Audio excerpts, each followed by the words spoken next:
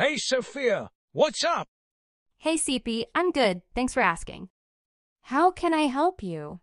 So, I was curious about the historical fire temple in Isfahan. Do you know anything about it?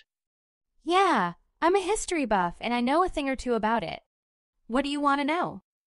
Well, I'm wondering about how they lit the fire and kept it burning. Can you tell me more about that? Sure thing. The Fire Temple was built during the Sasanian era and was used as a place of worship for Zoroastrians. The fire was kept burning continuously as a sacred ritual and was believed to bring good fortune and protection to the community.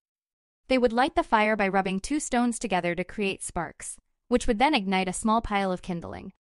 Then, they would add a new log every hour to keep the fire burning brightly. Wow, that's really cool.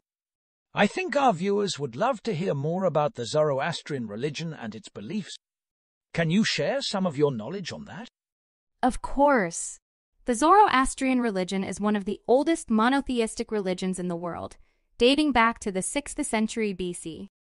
Its central tenet is the belief in one supreme God, Ahura Mazda, who represents truth and goodness. Zoroastrians also believe in the duality of good and evil, with the force of evil represented by Angra Mainyu. The religion places a great emphasis on purity, honesty, and charity, and its followers hold fire and water as sacred elements. That's really interesting. I think it's important to share this kind of knowledge with our international viewers so they can learn more about the rich cultural history of Iran. Before we wrap up, I just want to remind everyone to please subscribe and like our channel. If you visited the Fire Temple or any other historical sites in Iran before, we'd love to hear about your experience. And if you haven't been to Iran yet, be sure to visit our website and fill out the form so that the travel experts at Samansai Agency can get in touch with you. Absolutely. And if you have any other questions or topics you'd like us to cover, please leave a comment below.